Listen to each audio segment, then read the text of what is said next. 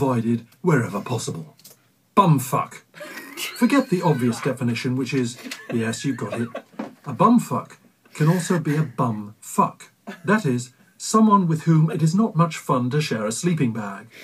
On the basis that someone's sexual etiquette is probably a reflection of their wider character, the word can also be applied to a person who is unpleasant with clothes on or off.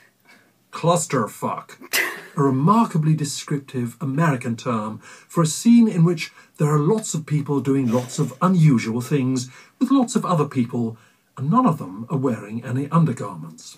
Fine as a fantasy, but actually rather annoying in real life, believe me.